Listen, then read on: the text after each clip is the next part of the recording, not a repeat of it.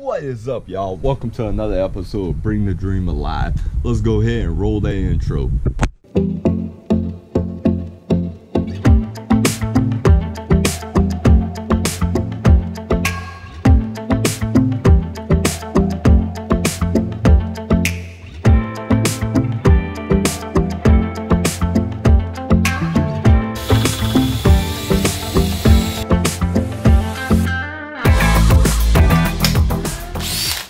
Now we got power.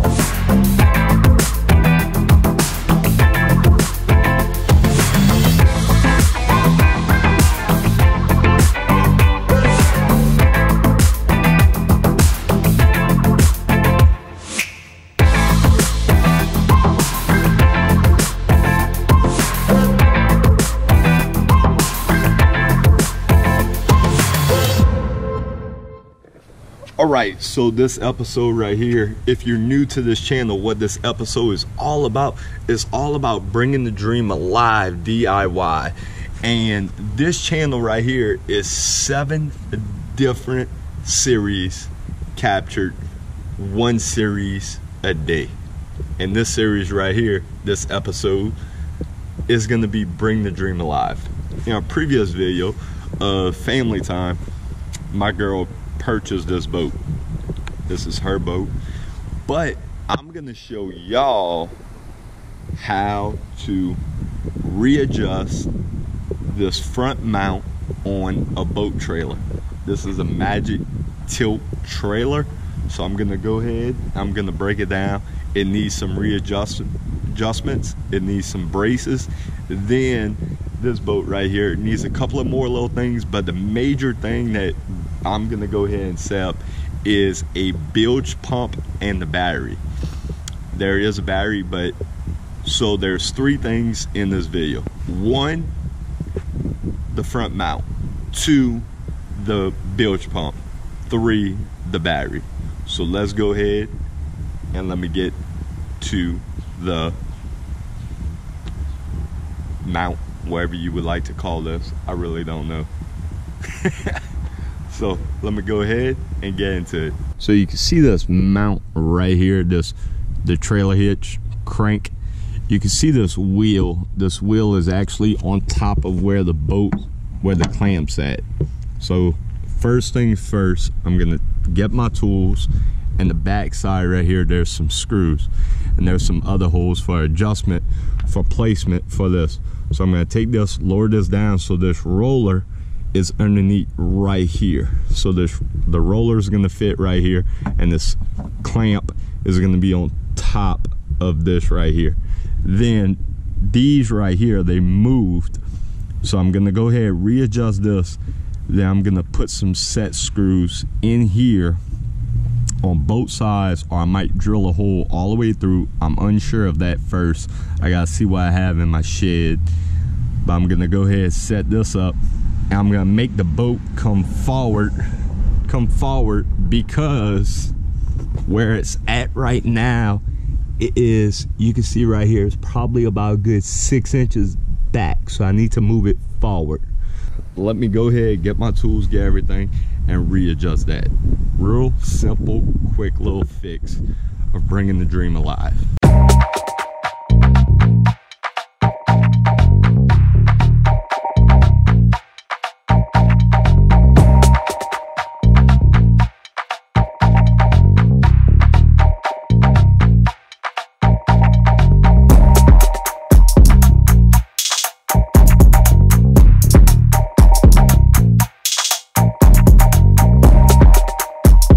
I readjusted this real quick. I just dropped it down 1 hole, but I can see already that as I tighten this up, it's gonna be right here. Like, this right here is gonna get sucked up in the winch. So what I think's happening is, in this case, is this right here is too far. It's too far forward, and it needs to go back more. So I'm gonna go ahead and readjust this, and once I figure out what's going on, I'm gonna let y'all know, so y'all about to fix this if y'all having this problem on y'all trailer.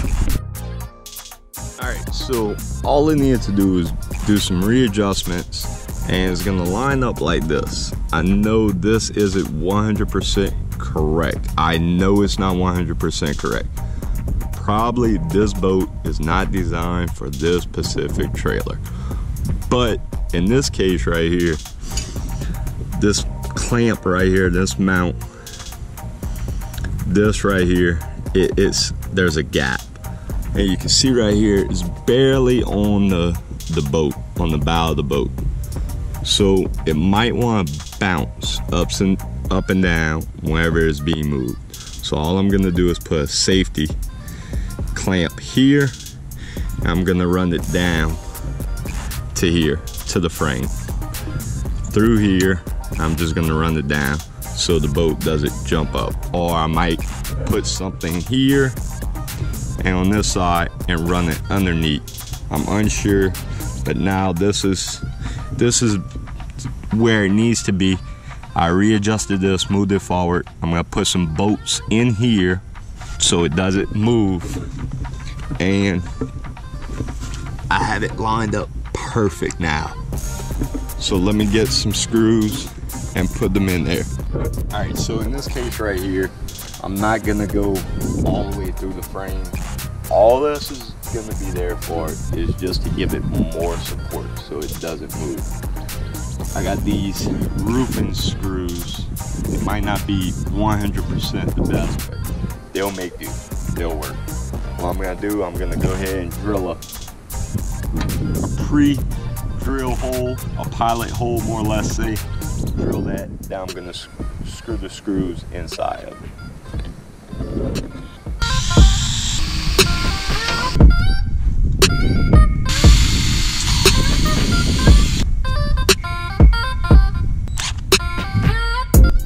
Alright, so my battery died. Alright, so my battery died, but I screwed this one in right here. I got that one. I'm gonna do that. So hopefully that helps y'all out on that right there. On making sure your trailer's, the front of your trailer is correct.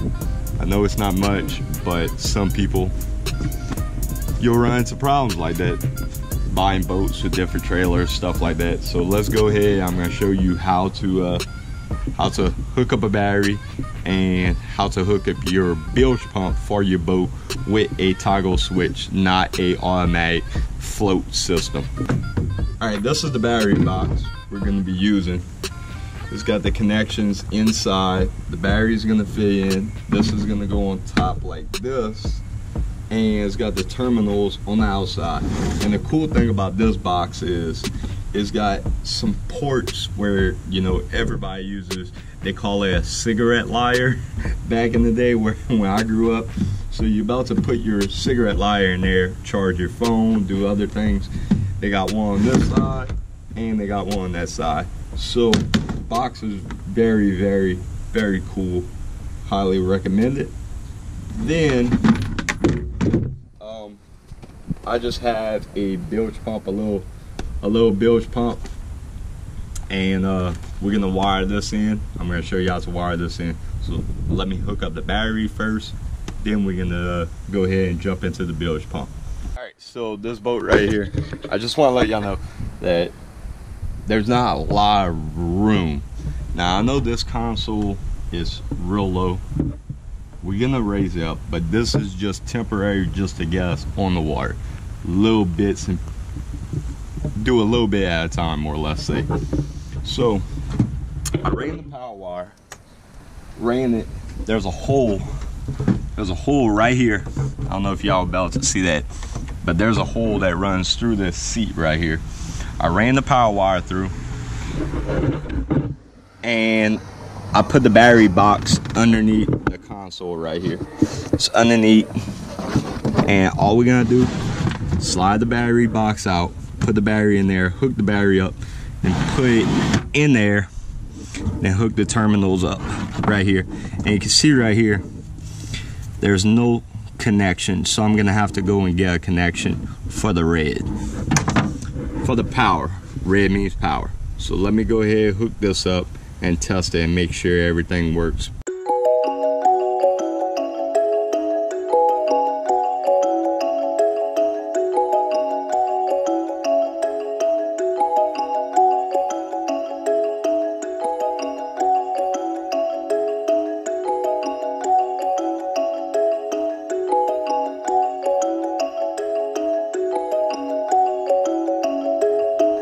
So I got the battery hooked up. Moment of truth, the test. It works. That's good. So since that's good, I'm gonna go ahead and now run the bilge pump. I'm gonna run the bilge pump and get the bilge pump ready. Then run to the store for that clamp, for the power wire, and a couple other little things that I might need. Alright, so I want to get my voltmeter, because I might need my voltmeter. I needed it for the battery, to test the battery, make sure the battery was charged, make sure I did step by step. I probably should video that for y'all, but some people don't have voltmeters. So alright, so I open it up, the bilge pump. It comes with 2 power wires.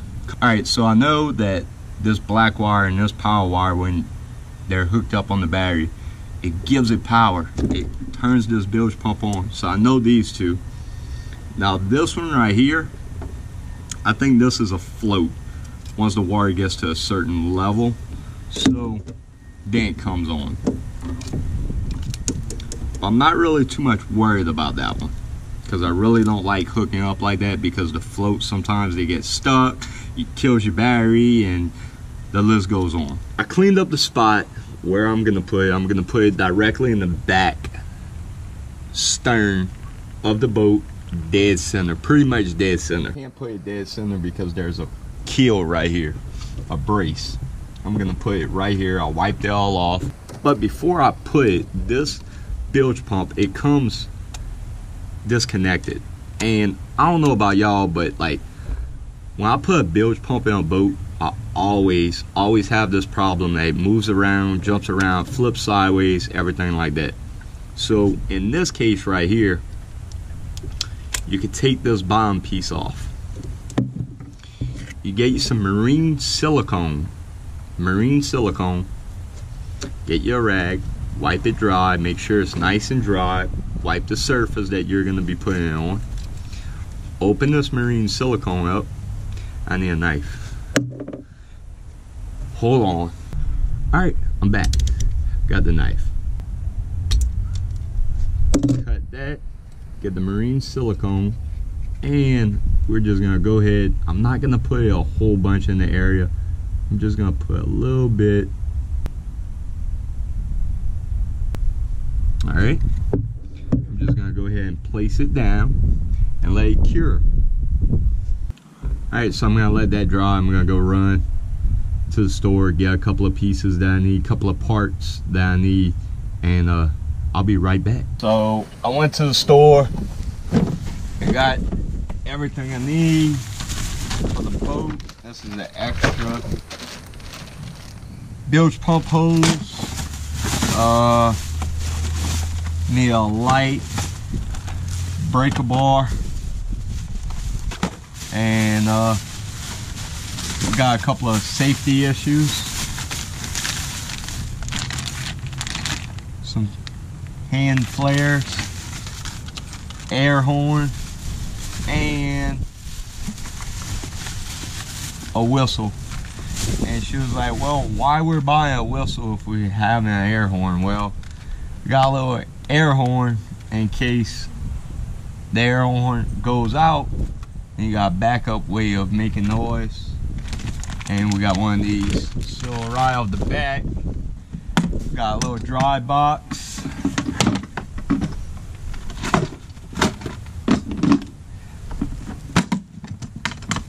Done deal. Everything that's going to be going in here is going to be all safety stuff. This is emergency kit. I believe all boats should definitely have one like this.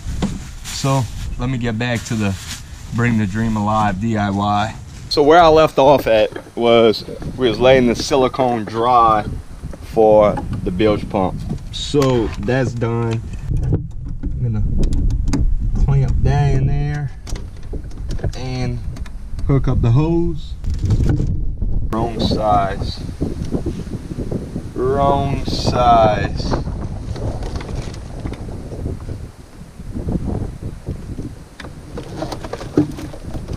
bought the wrong size hose.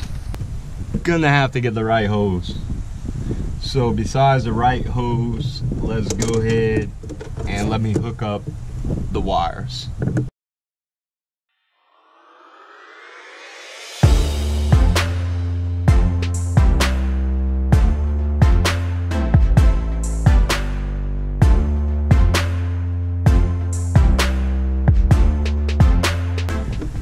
Alright, so now I'm just gonna go ahead and feed the wire through and run it to the front.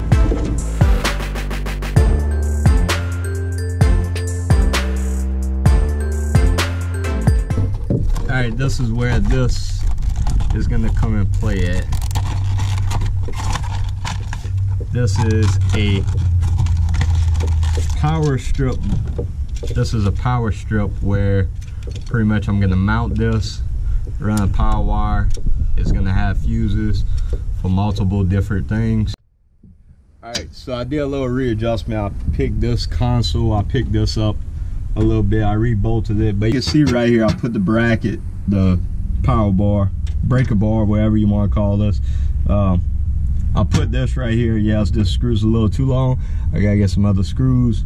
I'm trying to get this done. Temporary. This is all temporary. This console setup is temporary because we're gonna get some more stuff. I have my power wires. I'm gonna go ahead and run my wires. I got my toggle switch. I'm gonna get everything ran, get everything set up. I ran my power and my ground wire from the bilge pump, ran it, and I hooked up the ground to here, to the breaker bar, then hooked up the power wire to the switch. Then from the switch, I ran a jumper hooked up to the power right here. Then I have my main breaker bar, ground wire, and power wire running to the battery, hooked up to the battery. That easy. All I gotta do is get a fuse now.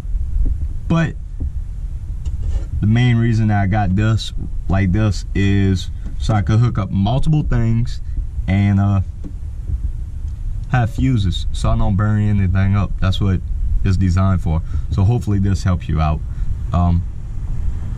Yeah, let me go ahead and clean everything up. Alright, so I cleaned up my mess. I got everything picked up. And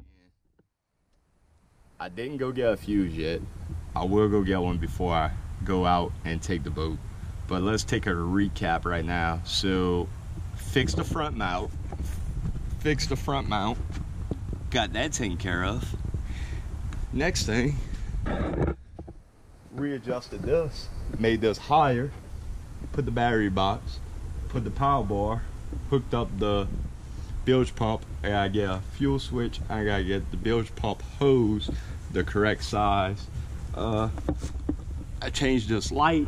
Then didn't do a video on how to change the light. That's pretty simple in my opinion. Next thing is, remember how I was talking about the front, how it's bumping up? I solved that problem. So my intentions was to take these hooks, and it was gonna be big enough to go right here. That won't work. So I have a strap that has a clamp like this, and on the opposite end there's no hook.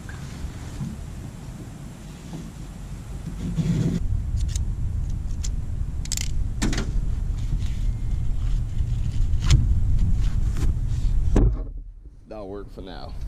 Now I'm gonna go ahead, we'll use these for the back.